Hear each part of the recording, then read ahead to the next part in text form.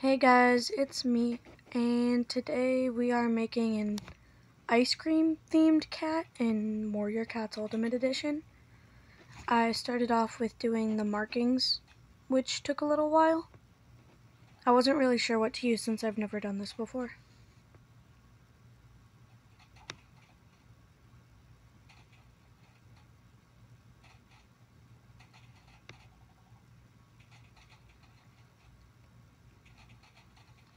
At the beginning you could tell I was kind of trying to make a rainbow cat, but I decided not to because afterwards I just didn't feel like it, and it didn't really look all that good.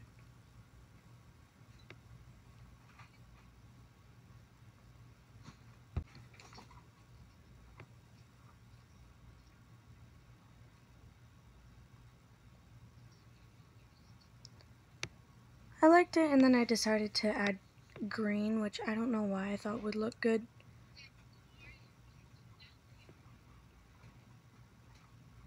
Then I added this weird red color because, you know, rainbow, and that did not look as good as I thought it would. And I obviously eventually saw that, but not yet. So I added color to the splotches. I was thinking white and a really deep brown might look pretty, especially if I made some of the splotches white with the darker stripes and the other ones with dark with lighter stripes.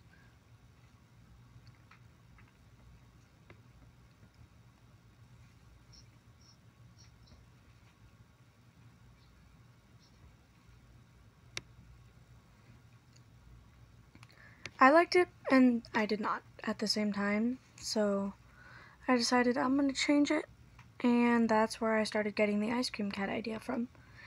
I went for the green with the brown for the iconic mint chocolate chip, even though I don't like mint chocolate chip. And I used the pink color for the top as kind of a strawberry-ish color. I don't know what the thought process was here, but it was alright. It turned out looking good. Then we obviously had to change the face to that green color and close the eyes, and we were done with the markings. A nice deep caramel colored eyes to add to the ice cream theme, and then we were able to add accessories. Always use vine wraps is what I use.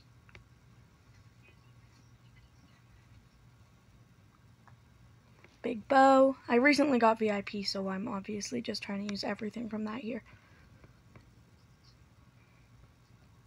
Use them colorful glasses. Add ice cream colors since there's no white. And here's the final result.